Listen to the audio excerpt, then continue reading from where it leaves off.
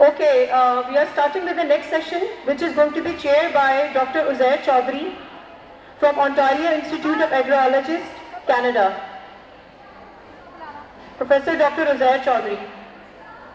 Professor Dr. Uzair Chaudhary is a President, National Alliance for Safe Food Management Director, Global Halal Services. He is a founder and president of National Alliance for Safe Food Management, not only in the Global Halal worker, but also a doctoral in the Dodhabai Institute of Higher Education, Karachi. He has many professional affiliations, including Chief Organizer, Food Technologies Community, Karachi. Next, we are going to request Dr. Mohammad Awais Khan to please co-chair the session. Dr. Mohammad Awais Khan. He's not here, okay. Next, we will also request Dr. Kashifa, please, if you can co-chair the session. Dr. Kashifa Nagma. Dr. Kashifa Nagma in her MPhil and a double gold medalist holder in her PhD work from GC University. Her research interests are in fisheries and aquaculture. Thank you so much, ma'am and sir. The first presentation is going to be by Professor Dr. Uzair Chaudhary from Ontario Institute of Agrologists, Canada. He is going to be telling us something about trends in weed science, research and management in 2050, that is 2050. Please welcome Dr. Uzair Chaudhary. Honorable guests, colleagues, inertia from academia and research institutions from Pakistan and abroad, the organizers of this conference, ladies and gentlemen. The presentation has in the title, Trends in Weed Science Research and Management in 2050. So what will be the scenario? This presentation is basically focused on a bit crisis caused because of the pesticides. What is the status globally? Because we heard a lot of presentation this morning and there was a concern shown while we saw the presentation on cancers particularly. Let me start with the concept. I knew I am going to an institution where there will be many students as well. So a few of my slides are very basic definitions and I will skip them quickly. What are the weeds? Weeds are basically undesired plants.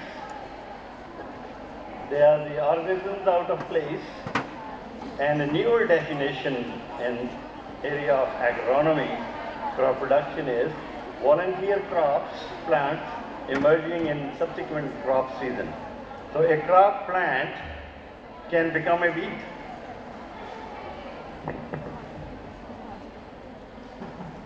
So something which is precious at one time become a weed at another time. Why weed is a menace? Weed plants are also good when they are medicinal, right? We may extract some medicinal valuable chemicals out of them. But they become a problem when they are out of place, when they come and compete with our crops and take away the all nutrients and water, which is a very precious commodity these days. There was a recent study published in 2018. Weed Science Society of America assigned a task to the scientists in Kansas State University, the place where I graduated my master and a PhD in weed sciences. And they had a 7 years average study done to review the status, how far these weeds are competing and taking away the capital of investment in the crops. Only on two crops, corn and soybean, they observed about $43 billion worth loss because of the wheat competition. Look at the situation in Ontario.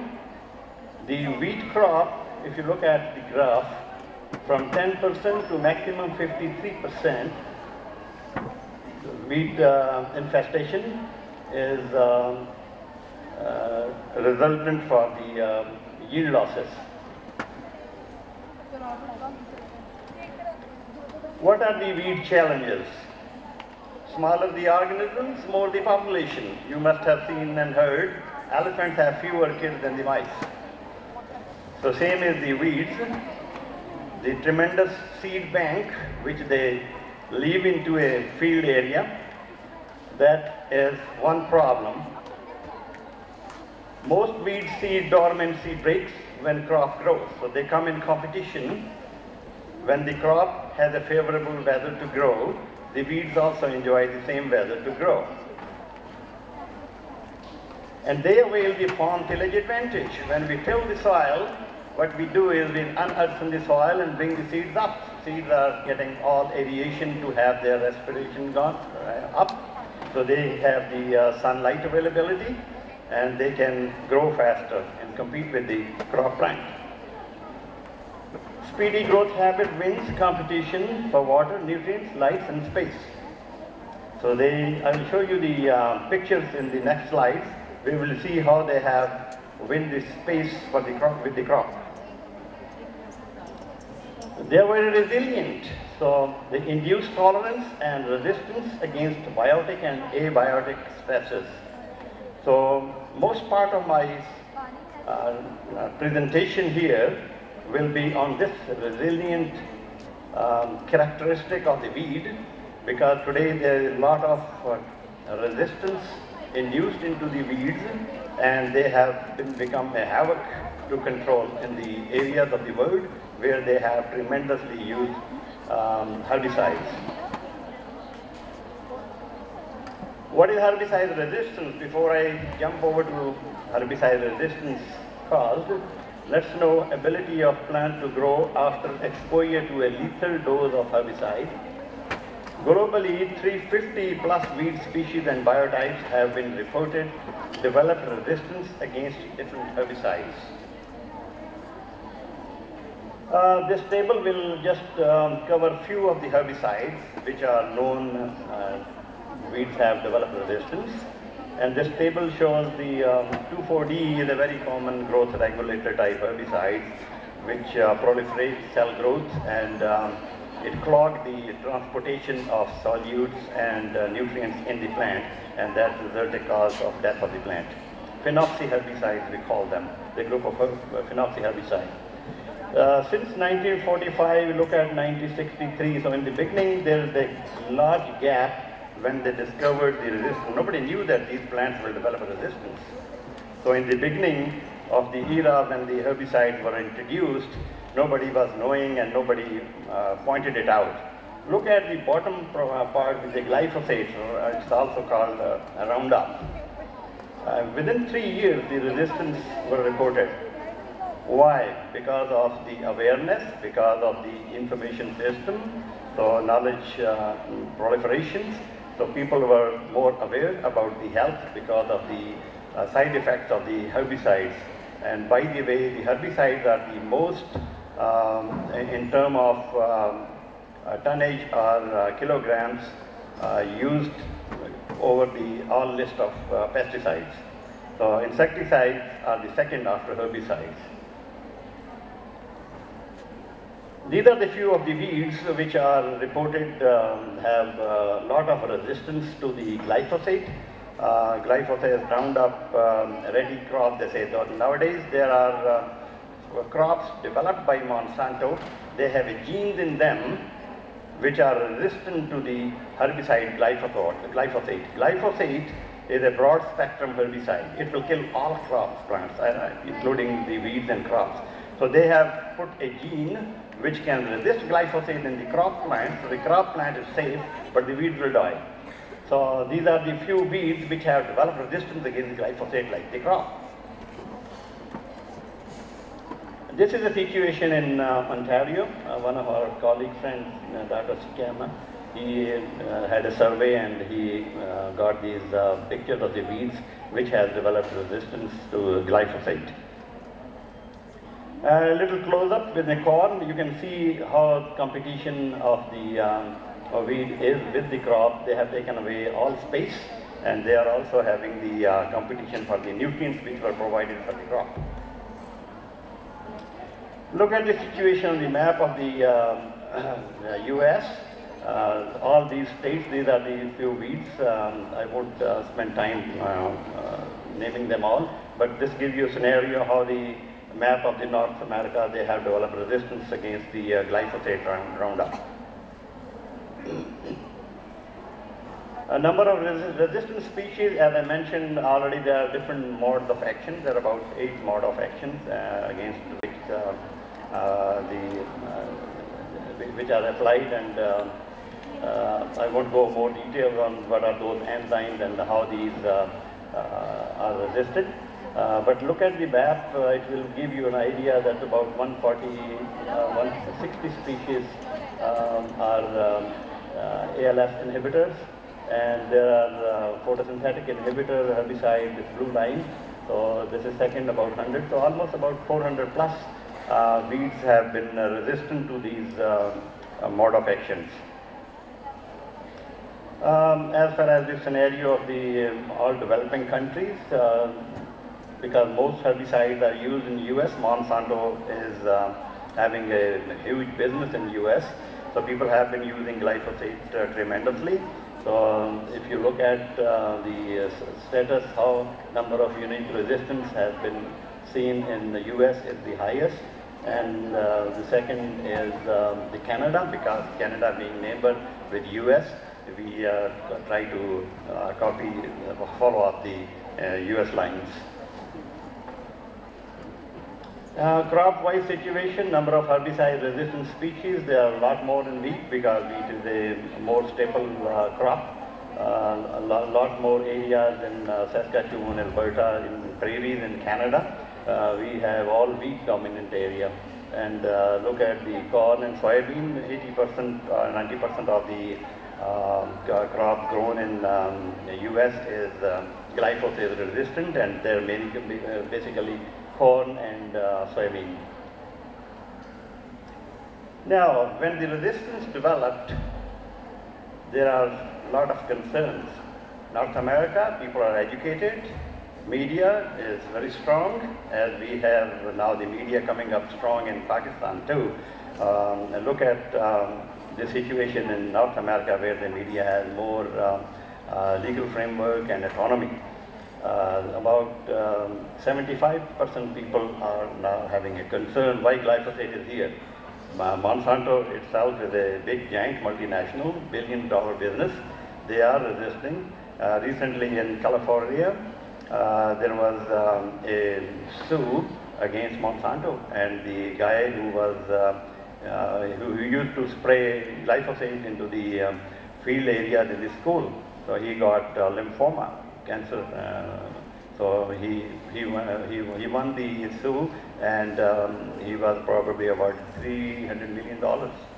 So there are about 2,000 people more waiting to come up against Roundup. Roundup has been used in North America about 35-40 years now. When I went to study US, at that time glyphosate was introduced, 5-year-old product, and it was a very potent product. So it has a lot of commercial value. What are the emerging challenges in 2050? First of all, is global population. All of you are aware of we are going to be 9 billion. So total world land mass is 149 million kilometers square, and the scientists, they say arable land is about 12 to 18% out of it. And about 27 million kilometers is the total which is arable. And at the average, they say it is available 1 acre to feed a person. According to that, it should be not more than 5.5 billion people to be fed out of the existing resource.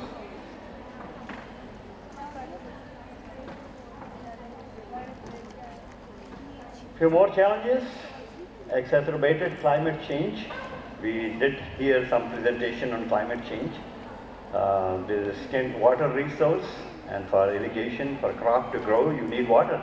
And we are hearing there is no water available for drinking of the human being. And you are all aware of the crisis likely Pakistan is going to confront. Nutrients, the fertilizers, we import a lot of fertilizers from abroad. Fertilizer is very costly ingredient. And there's not only one fertilizer, there's macro and micronutrients which our crops needs. So energy, to run your tractor, to run your machinery for the farming, you need investment. So that is also one challenge. Urbanization and land desertification. People are moving to the cities from villages. And lands, they are unattended. They are getting desertifications, deforestation. Environmental pollution, contamination in food chain. I'll go a little quick. Unpredictable health budget changes. I was watching in US, the health budget has been increased from 6,000 to about 9,000 now per person every year. In Canada also, it is $450 billion total federal budget goes to the health. All health is covered there.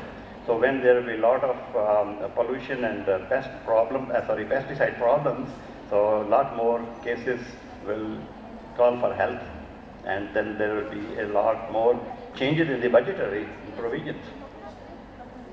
Continuum of weed resistance against limited mode of action of pesticides. This is also a challenge. Precision in current practices. We will need to have a very precise way of farming where we have to invest less on chemicals. What are the tentative solutions then? Reduce global population. How can we reduce global population? It has yet not been possible. I remember when I was a student in Pakistan, we were West Pakistan 4 crore and East Pakistan was 6 crore. Now West Pakistan is only 20 crore, right? So you can imagine population control and not in the very much control. Social values. Increase arable land, can we do that? There is a climate change concerns. It's lot more energy dependent. It's very costly, we can't do that. Of course, increase production efficiency. Still there is a room to increase production efficiency. The example of green revolution is in front of us. In 60s, I remember when we were in grade 12, grade 11 students, green revolution.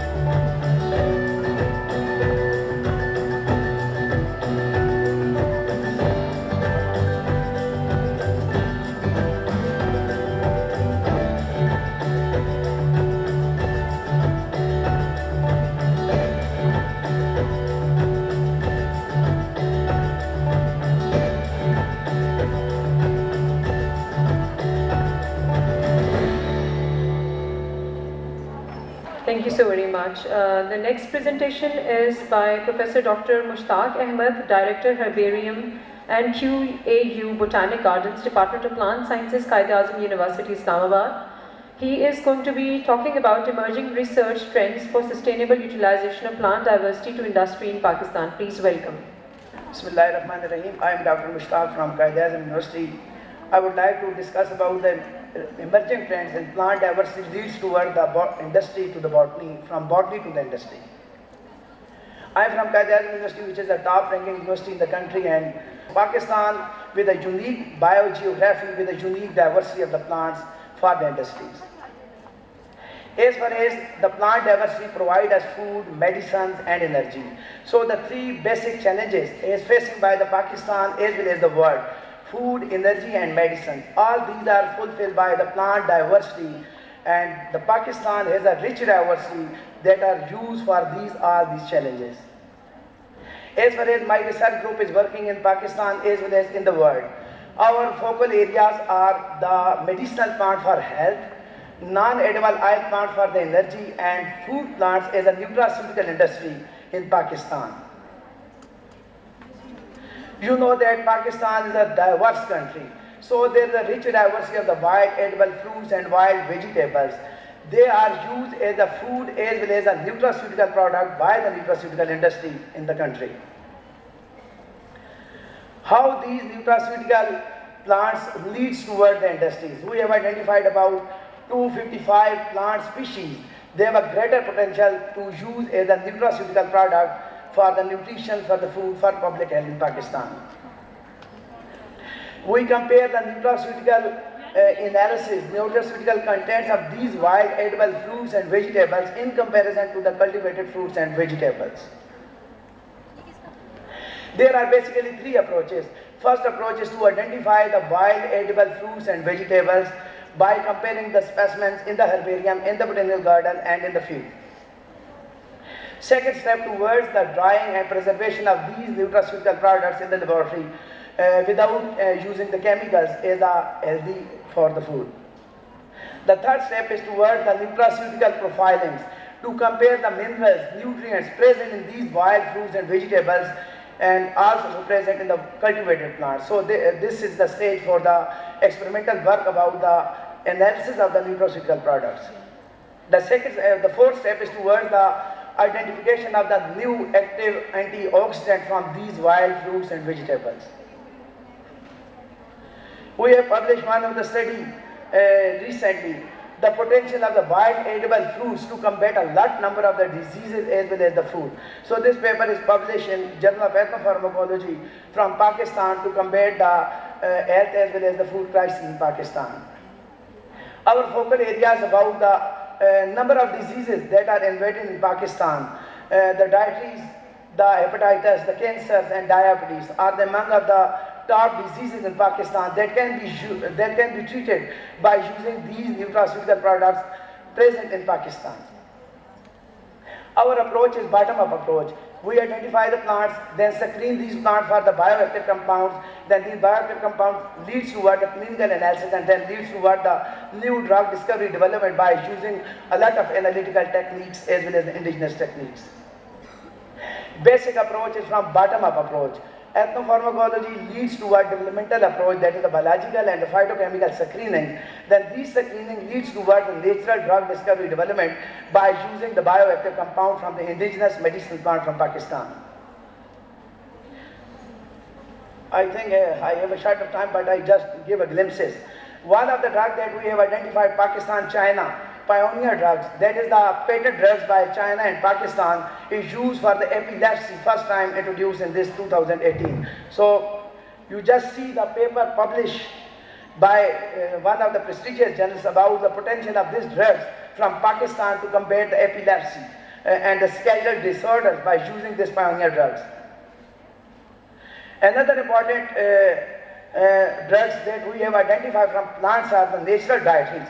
Because the people, they have obesity, so the obesity leads to a number of diseases. By using the natural drugs, the obesity is reduced, then these obesities then reduce the large number of diseases like the heart and blood pressure and cancer as well. We have to authenticate these herbal drugs by comparing a lot of techniques from basic identification towards the chemical profilings. Another important, the honey we use every day is related by a number of other resources. So one of my projects is about the identification of the quality of the honey by studying the melissopaleontology, that is the pollen flora linked towards the honey. So these are just studies that are published in 2017 and 18 about the good products from the plants that's used towards the nutraceutical and the pharmaceutical industries. Just to see the publication, recently we have published, because short of time, I have just gave a glimpses about the potential of the nutraceutical pharmaceutical product from Pakistan. These are just approaches from field towards the industry. Another important plant we have identified, that is Capparis decidua, Dela Urdu mein isko kehte hain. That is one of the important plants that is used for the bone cancer. We have identified this species and to identify some active compounds that are used for the bone therapy as well. A book published just in last week Plant and Human Health, we have contributed this chapter about the public health and the potential of the medicinal plant for the public health of Pakistan. Another important source is the identification of the calcium constituents in the medicinal plants. We have published a paper about the calcium producing plants from Pakistan that are used for the bone therapy, the bone arthritis, rheumatisms. Another paper is published by the European Journal is about the musculoskeletal disorder by using the medicinal plant. A paper published on the management of the diabetes by such type of the nutraceutical products from the plants, just published in 2018. Another important area in Pakistan is the challenges for the urban markets. So a study is published from Pakistan that we imported a lot of medicinal plants from neighboring countries like Iran, India and other Afghanistan. So we have great potential for these markets. Another important plant we have identified in 2018 about the oral disorder, that is the mouth cancer. So this is another important drug from Pakistan. We have identified between Chengdu Institute of Biology in China and Pakistan Qaeda University. One of the important medicinal plants for skin cancer. So we have studied this plant between Pakistan and Chinese Academy of Sciences in Chengdu Institute of Biology. A paper published on bacteria drug from Pakistan and China by CIB and QAU joint venture. These are the joint venture between Chengdu Institute of Biology China and Qaeda University about the natural drugs used for a number of cancer therapy. Another important plant, potentilla, that is one of the plants used for the kidney dialysis, kidney cancer. So one of my PhD students did a work with University of California to identify some new active biocompounds for kidney disorder by using this indigenous plant from Pakistan. These are some glimpses of my student in US.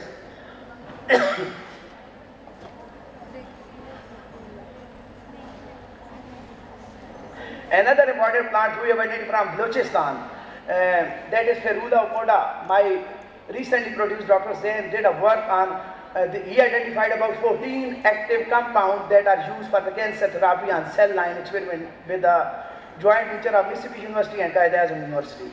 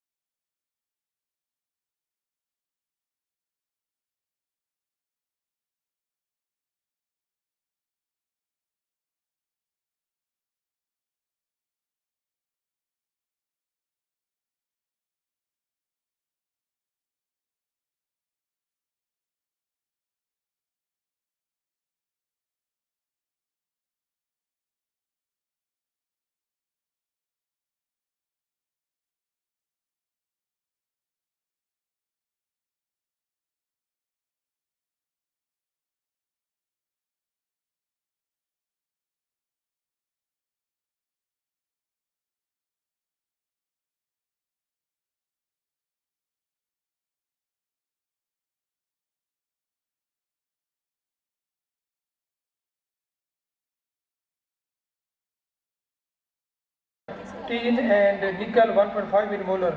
And you can see here order of resistance, the highly resistant is chromium.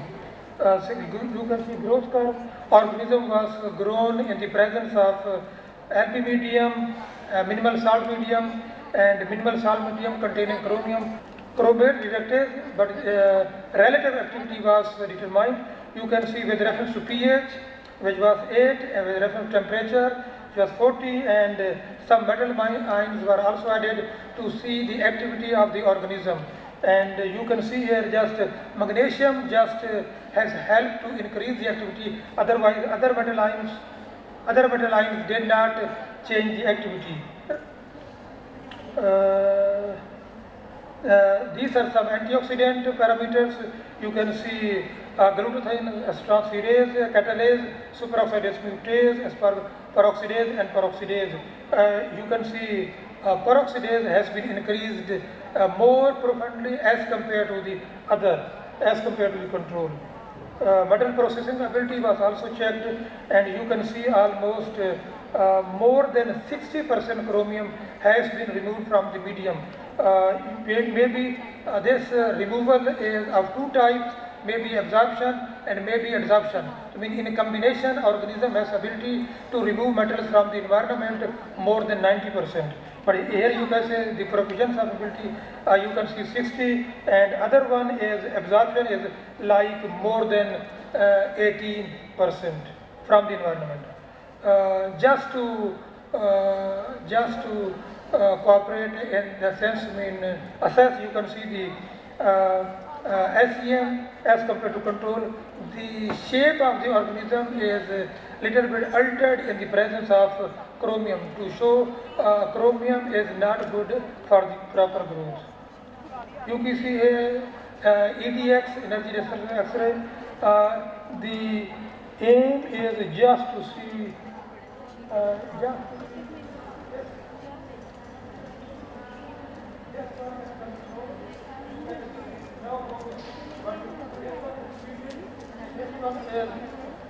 this one is treated. You can see here is chromium. I don't know you can see here or not. This one is chromium. Just to infer that organism has ability to uptake chromium. Of course, when organism will uptake the matter inside the cell, of course, the other enzymes will reduce the chromium 6 to chromium 3. Next is FTR, just to see the phosphate, sugar moiety, and other changes. And hopefully, maybe you understand this. The changes here, the changes indicate these phosphate or these carbohydrates molecules.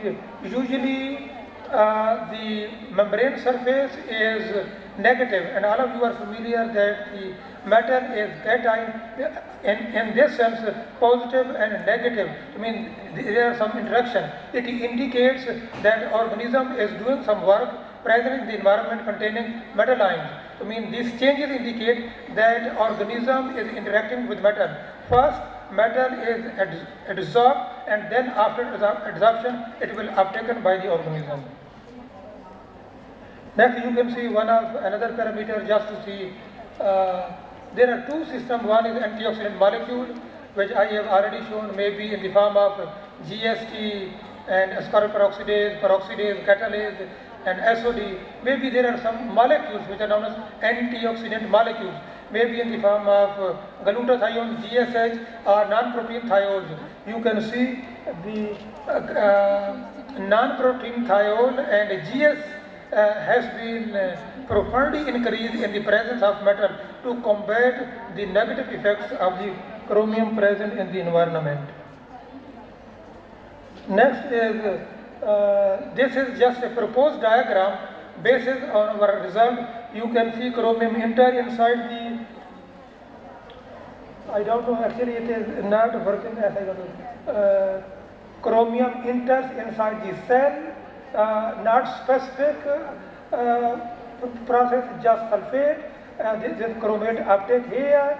Chromium is converted into chromium, different valencies, basically say 3 to 6, Here you can see intracellular chromatin reductase converted 6 eventually into chromium 3, RAS generation, here antioxidant molecule. Maybe one of the example is just GSH. GSH converted hydrogen peroxide, which is toxic for living organism or living system, but eventually converted into water, and everybody knows water is life or system. No life can exist without water. To combat this oxidative stress through antioxidant molecule or antioxidant enzymes. Here, combat oxidative stress through antioxidant enzymes. We mentioned just peroxidase because it has been increased profoundly in the presence of metal ions, mainly chromium, and you can see if extra chromium is available in the system, of course finally it will be effluxed out from the system. Thank you so much. Next we have a Skype lecture by Professor Christine Lee-Matre, Sheffield University, UK. Professor Lee-Matre is an internationally renowned researcher in investigating musculoskeletal novel therapies. She is also a researcher in natural agent as a potential therapeutics for leukemia. She is currently the module leader for the biology of the diseases and intervertebral disc degenerations. She has 63 high-index publications. Today, she will be giving us a Skype lecture on treatment of leukemia with pomegranate juice. Please welcome the Skype lecture from Professor Christine. And cell cycle can be analysed using flow cytometry and pyridium iodide stain. The pyridium iodide basically stains the DNA within the cells, and this allows you to identify cells which are in the G0 or G1 phase, where they have one copy of the DNA, those within the synthesis phase, where the DNA is being synthesized and therefore increasing levels of DNA will be seen, and within the mitosis or G2 phase, where you've now got double the amount of DNA. So if we look at the cell cycle results, next slide, what you can see within all of our leukemia cell lines shown by the top 8 panels, we see a rest of cells within the S phase following pomegranate juice. This effect was also seen within the control cells, the CD133 cells, suggesting that we do get some arrest of cell cycle within the normal cells, as we do within the leukemia ones, but we don't see the induction of apoptosis in those cells. Now you may be thinking, well, all this effect is just because we're putting juice in there, could it just be effects of the isotonic or osmolarity changes or pH changes? So if we do controls for this, looking at pH adjusted media and the percentage live cells, you can see it has very little effect on the induction of apoptosis, as opposed to the pomegranate juice treatment shown in the upper right corner, where you can see high induction of apoptosis and late phase dead cells. Likewise, isotonic or osmolarity changes also have no effect on cell viability, demonstrating there's something within the pomegranate juice that is producing the bioactive component. Sorry, I said next slide. So we're now up to the slide which has got the cell line and the source and whether they're more affected or least affected. Hopefully you can keep your look to the slides. So we demonstrated that when you look across a whole host of different cell lines, the lymphoid cell lines appear to be more sensitive than myeloid cell lines, and then hematopoietic stem cells, which are our normal control cells, were the least sensitive. So we then went on to investigate which agents within the pomegranate juice could be responsible for these properties.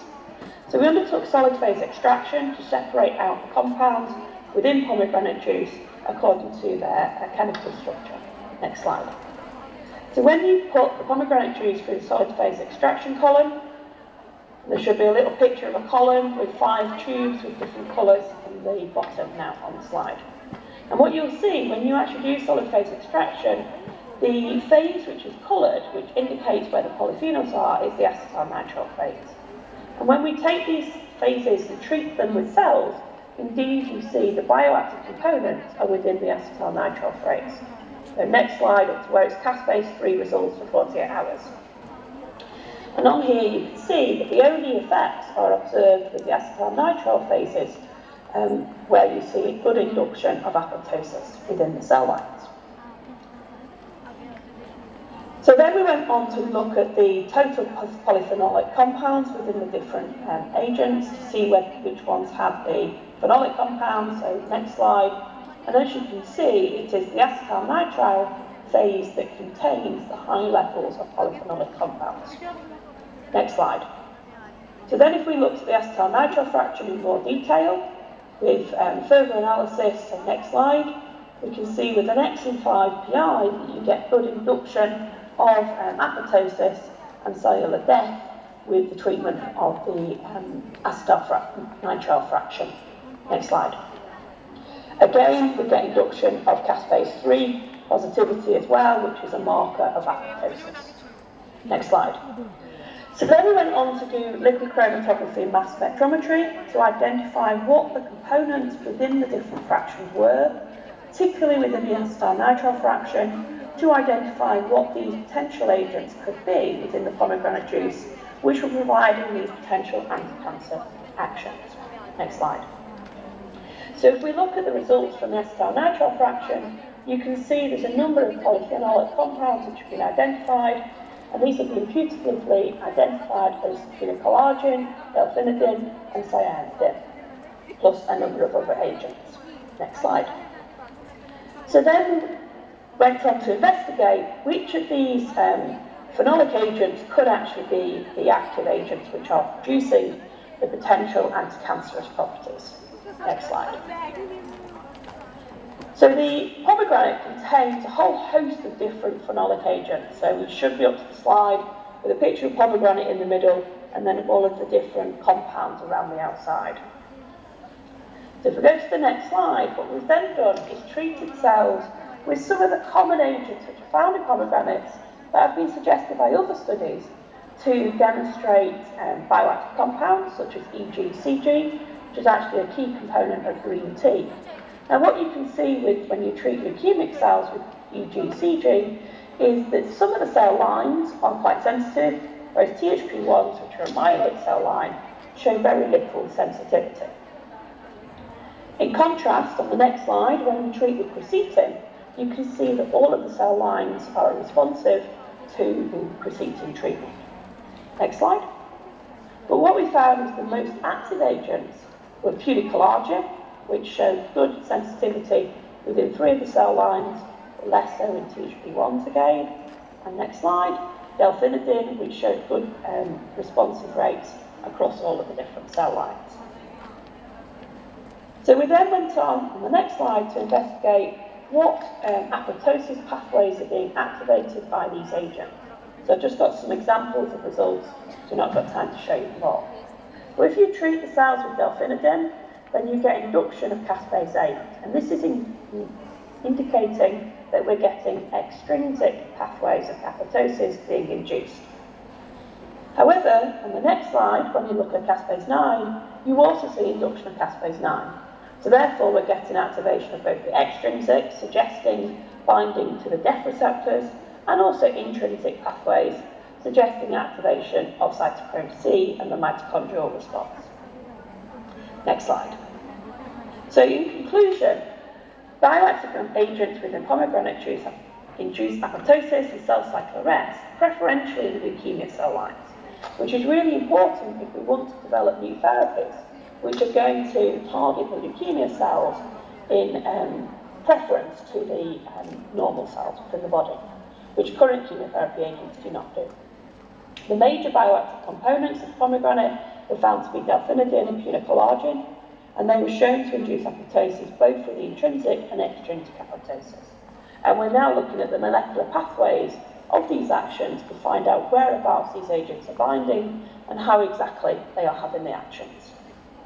So I'd just like to acknowledge, in particular, the PhD student, Haytham Douali, who was a PhD student from Saudi Arabia who did this work a few years ago now, Dr. Nicky Jordan Mahi, a fellow collaborator, and Gordon McDougall from the Scottish Crop Institute for the help with the mass spectrometry analysis. I'll happily take some questions if there's a way we can do that. Thank you. Bismillahirrahmanirrahim. Ladies and gentlemen, Assalamu alaikum. It's an honor for me to be standing here and present my work to all these educated people in front of me. Who doesn't want a healthy life? to look good, to feel good. We all do because it's natural, it's a human tendency to feel good. But to what extent are we ready to go for it? At what cost are we ready to look good? My topic of presentation today is perception of fad diet and weight loss tendencies among male and female young adults. I will start with a brief introduction, then I will discuss the objectives and methodology, results, and end this presentation with the conclusion. Fad diets. A fad diet is a weight loss diet that becomes very popular quickly and then fails out of favor just as quickly for various reasons.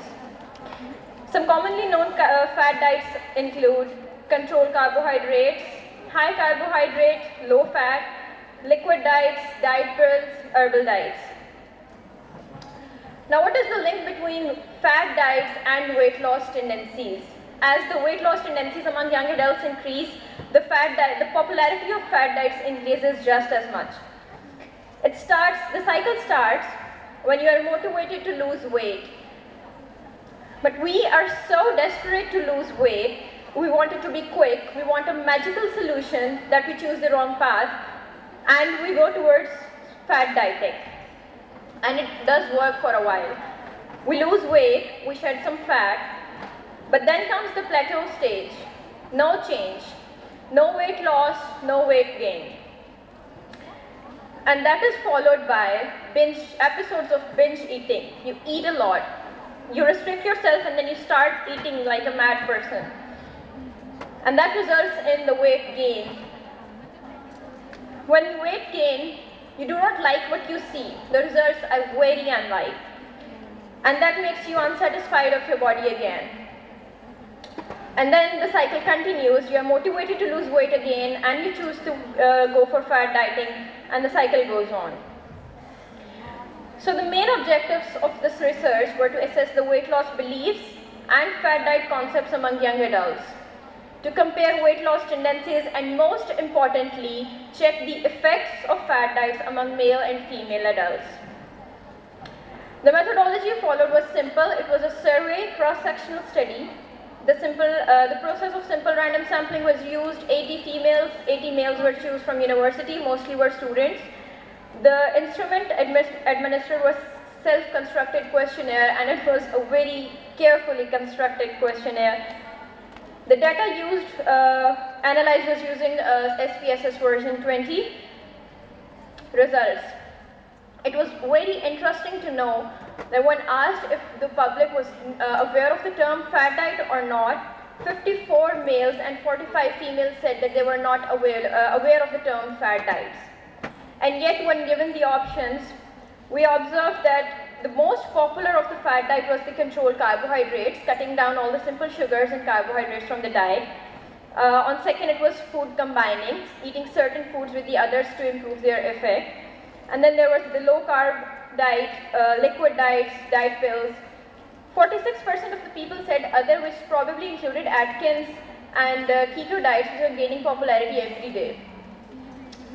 This is the most interesting piece of data that I found personally very interesting. 61%, 33%, that was 61 students, had at some point in their lives followed fad diets. What was even more interesting was when asked for how long they had followed the fad diet, 37% could not follow it for more than a month, and 34% said that they couldn't follow the diet for more than a week. That shows how inconsistent the fad diets are. Results of the longest diet followed. 49% observed no change at all. That was because it is very difficult to carry on the fad diet. It is very difficult to restrict yourself for that long of a time period. 36% lost weight and gained it back, as we discussed before in the fad diet cycle, and only out of 100, 14% students said that they lost weight and kept it off. The most common side effect of fad diet was irritability, and then we had diarrhea, vomiting, and even heart problems. Recommending a fad diet. When asked if they would recommend the fad diet to other people, 72% said no, and that was just as expected, because when you follow fad diet, you know what the evils of a fad diet are. Conclusion. In reaction to a prevailing trend of cylinderness, more and more people are jumping on the wagon of fat diet bandwagon. The more people seem to diet, the more weight they seem to gain. That is because a recent survey of WHO says that obesity is increasing day by day, and yet the popularity of fat diet is increasing as well. That shows that fat diets are not helping in reducing the obesity or gain weight in the world. Most people today believe that to be slim, it is necessary to be healthy. To be slim is necessary to be healthy, and they are mistaken because most diets are so unhealthy as to be useless in the long run. When dieting to lose weight, never ever lose the sight of health and balance, because that's all that you want at the end of the day. You want to be healthy and you want to be eating a balanced diet with all the essential nutrients. So always consult a health professional or dietitian before considering dieting. That is because we all have different body types. Our hormone levels affect our body stature, and that's why there are multiple factors that have to be considered. Don't Google the diets, don't go for fat diets, don't just cut your carbs or increase the proteins. Consult a professional, because a diet should transform your body and not just change it in a superficial manner. You don't just want to shed the weight, you want to feel healthy. And always eat a balanced diet with plenty of variety within the calculated calories range. Thank you so much. Dr. Faryad Akram from Home Economics Department, Lahore College for Women University, to give a presentation on studies on comparative antioxidant potential of raw and roasted nuts, pulses and peas. Please welcome Ms. Faryad Akram. My name is Faryad Akram, and my topic of presentation is studies on comparative antioxidant potential of raw and roasted nuts, pulses and seeds. When we came to the diagram of nuts, pulses and seeds, we know that nuts, pulses and seeds represent an important part of our daily life and is important is important part of the human diet in many countries, which represent many health benefits. And also many epidemiological studies associated their consumption with many health benefits and often consumed after roasting. That may destroy some bioactive compounds, but they also retain antioxidant potential, which helps in prevention of many degenerative diseases like cancer, like Alzheimer's disease. Research has shown that not getting enough magnesium may lead to hypertension, diabetes, heart disease and heart depression. All nuts and seeds gives a rich amount of magnesium. So by taking these in our diet, we can prevent these all diseases. In my studies, I took two seeds, 2 nuts and 2 pulses. The 2 seeds were sesame seeds and the sunflower seeds, and among nuts, pistachio and the walnut nuts was selected. Among pulses, soybean and small lentil were selected. So, in the part of the methodology in this study, I selected 2 nuts, pulses and seeds. This is a comparative study. The objective of this study is to analyze the antioxidant capacity of all these nuts, pulses and seeds, and also provide nutritional information of samples and recommend nut and seed separate with their nutrition facts. So that's my part of the methodology. First, I grinded the samples and also roasted all of these samples. After grinding, extraction of all samples was done, and the total antioxidant capacity of all samples is determined by the DPPA screening assay. So let's come to the results. Among pulses examined, the pulses was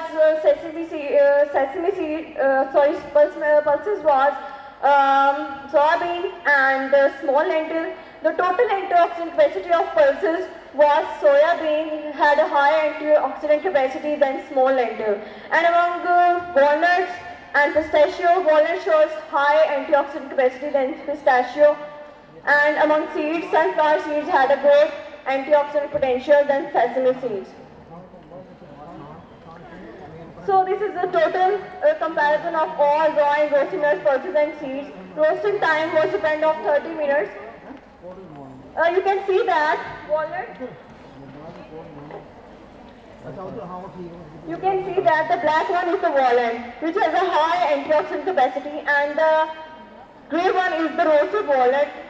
You can see that after roasting 30 minutes time, the roasted walnut decreases total antioxidant capacity. The fourth one is the pistachio. The total antioxidant capacity of pistachio is also higher than roasted pistachio. The blue one is the sunflower seeds and is also higher than total roasted antioxidant capacity. So same as the sesame seeds and roasted sesame seeds, the roasted sesame seeds show low amount of total antioxidant capacity than raw sesame seeds. The green one is the soybean. Soybean show high capacity of antioxidant capacity, and the light green was the roasted soybean, which show decrease in the amount of total antioxidant capacity. The last one is the small lentil. Small lentil also show highest on total antioxidant capacity as compared to the roasted small lentil. So we can conclude that the raw things which we consume in our daily life are rich in total antioxidant capacity than the roasted pulses, nuts and seeds. These are all the nutritional information of nuts, pulses and seeds which I have used in this study. Walnuts, pistachio, all amount of calories, fats, proteins, fibers are mentioned in that table. So the next one is recommendation. I highly recommend that recipe. So I can, that is very useful in our daily lives. We should use in our daily life. That is 1 cup of walnut half cup of sunflower kernels, half cup sesame seed, 1 teaspoon honey, 1 teaspoon water. All these combined in a food processor, stored spread in a refrigerator, approximately 1/3 cups, only serving with 1 tablespoon. So this is the nutrition facts of my spread. And at last, nut pulses and seed is the source of substances of high biological and nutritional value. There is a need to promote the use of locally available sources of antioxidant because it has a great advantage of include weight gain control, cardiovascular disease prevention, aging control, aging protection, hypertension control, smoothing of the skin and Alzheimer's disease and cancer inhibition. And also contain minerals to encourage beneficial cooking practices through nutrition, communication, education programs in the community. Thank you. There were about 7 presentations, including myself. We started from the presentation on medicinal plants, natural plants, material which are good for the health in terms of medicine and natural sources. Then I was very happy to see the young professor had a lot of contributions. I was proud, particularly when I heard that he happened to be a student of Dr. Mir Rajab. Mir Rajab was 1 semester junior to me when I started my MS in Qaid-e-Azam University. So I feel very good. Second presentation was on role of fisheries. Its importance in food production, food security, and its value as a vitamin supply. Ms. Kashifa Nagma, she had a nice presentation. Then there was a third presentation on multiple metal resistance in chromium, reduction from untreated tannery. There was an online international speaker. It was probably on pomegranate treatment of leukemia.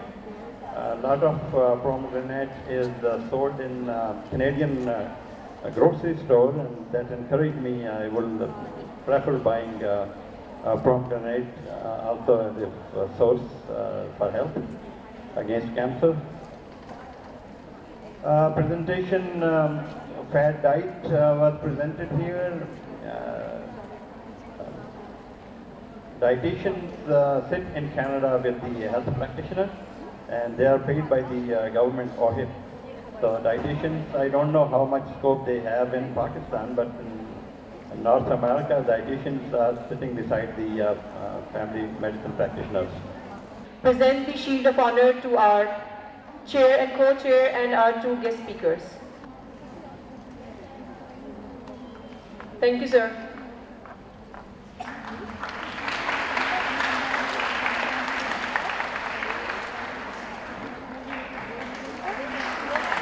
Dr. Kashfa Nagma.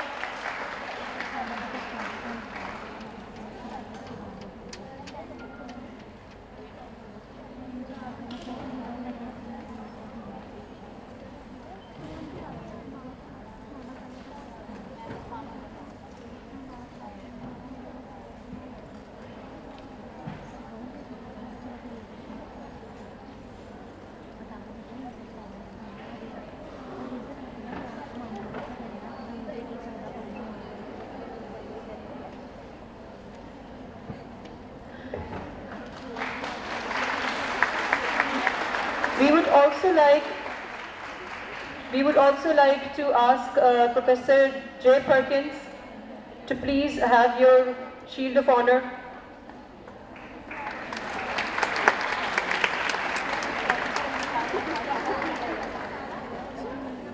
Thank you, sir.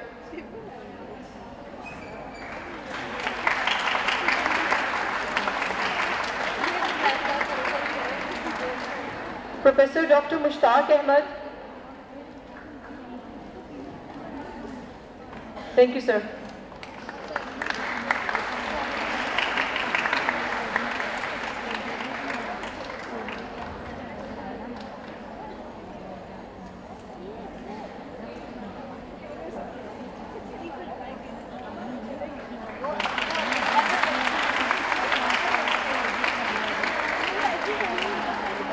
Thank you so very much.